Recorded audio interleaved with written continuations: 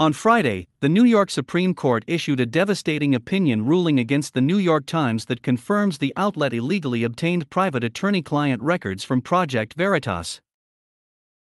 The Times must now provide Project Veritas with copies of everything that was irregularly and improperly gathered, and then destroy all records in question.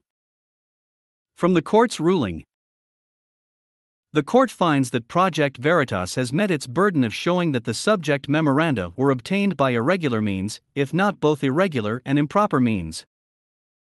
Ordered, that the defendant New York Times and its agents, employees, legal counsel, or other persons under its control are directed to immediately delete/destroy copies of the legal memoranda prepared by Project Veritas counsel, Benjamin Barr, from any computer, cloud server or other data collecting or disseminating sources. It's believed that the documents were obtained during FBI searches of James O'Keefe's mobile phones and other possessions, which were seized as evidence when Project Veritas staff members and facilities were unconstitutionally raided over Ashley Biden's diary last month. Somehow, the records just happened to end up in the hands of the radical New York Times, who published them in a shameless attempt to slander the investigative outlet's journalistic practices. The ruling could spur potential legal ramifications for the FBI, who, in all likelihood, illegally leaked the contents of O'Keefe's phone to the NYT.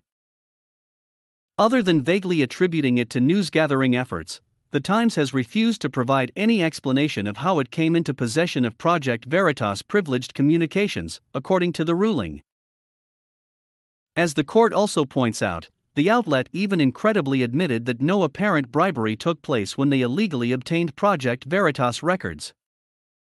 The ruling continues. There is nothing in the record to show how the Times obtained the privileged memoranda that belonged to Project Veritas. That information is solely within the Times' knowledge and possession, and it has not offered any explanation beyond vaguely stating that the memoranda were obtained through its newsgathering efforts. The Times incredibly admitted that here no apparent bribery was used to obtain the memoranda. Christmas came early for Project Veritas on this one. Next up, hold the New York Times and the FBI accountable for their lawlessness.